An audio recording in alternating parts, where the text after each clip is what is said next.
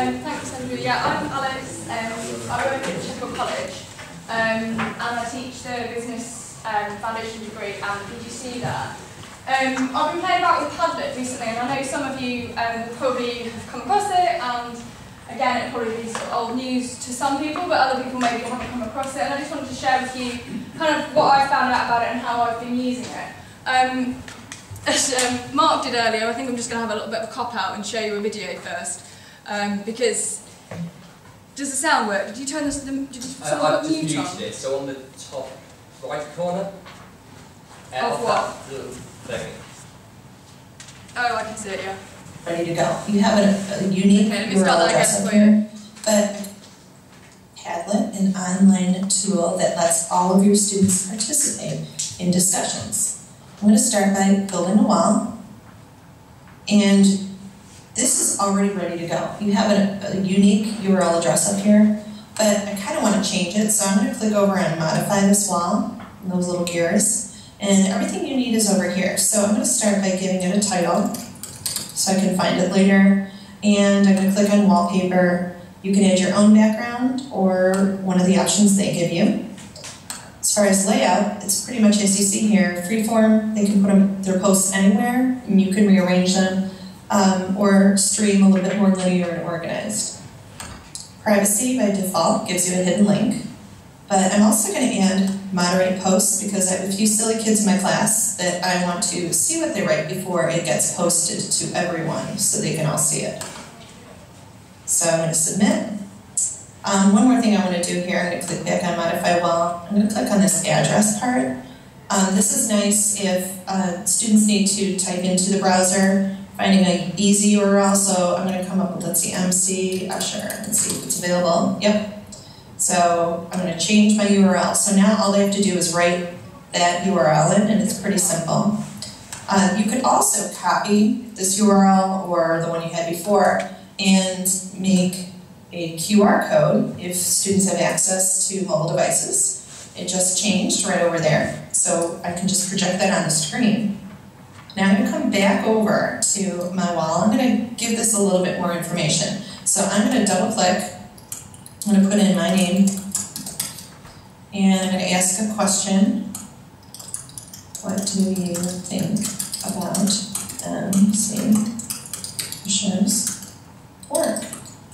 And then I'm going to add something to this. I'm going to add a video. So I'm going to grab this video. This is a YouTube video. I'm going to copy it, come back over. There's my link, and paste it in. Just like that, I have a wall ready for kids to access and watch the video. And all they do is just double click, and they type in their name and write something for it. That's it. So it gives you a little bit of sort of information about how you actually go about creating a Padlet. What's happened here? Refresh. That's my guess. Okay. So as you can see on here, I've sort of put a couple of things that you could use Padlet for, because I sort of came across this and thought, well, that's all very well and good, but what am I going to use it for?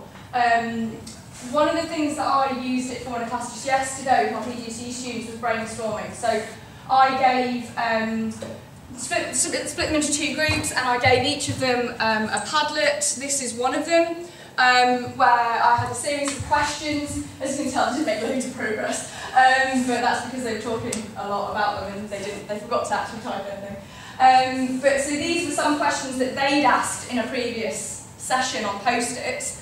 And all I did was type them up onto the Padlet for them to give answers to. But what happened was they then talked through their answers, and they could actually watch them go up onto the wall live. So you can type in, if anyone wants to now, you could go to this Padlet address on your iPad or on your iPhone, and you can watch your answers come up on the screen.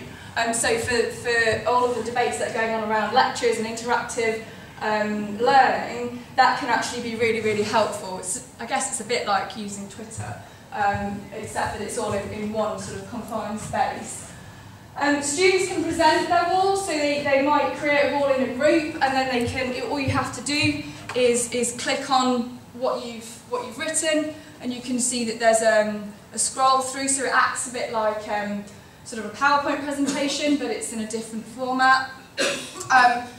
One thing that I found really interesting about the inductions and the introductions was you can actually get them to introduce themselves by sending a selfie in. So they can take a selfie, introduce themselves, maybe it's a fact about themselves, maybe it's something that they've understood or not understood about the class, and that helps you put a name to a face quite literally. Reference pages, I think, can be really useful, especially when students are going off and working in groups and maybe they want to share something that they've been working on. They can pop it on Padlet, all their peers can see it, and they can follow the links through. You could use it for peer assessment, so you could put some student work on there and they can provide feedback to it. Flipped learning is a big thing, obviously, at the moment. One thing I've done with a behaviour forum that I've been using with my PGC students is asking them to put on issues that they're having with behaviour. So maybe they've got students that won't be quiet or won't get off their mobile phones. And you know, they're putting those concerns up on Padlet, and their peers are answering those concerns sort of in real time, if you like.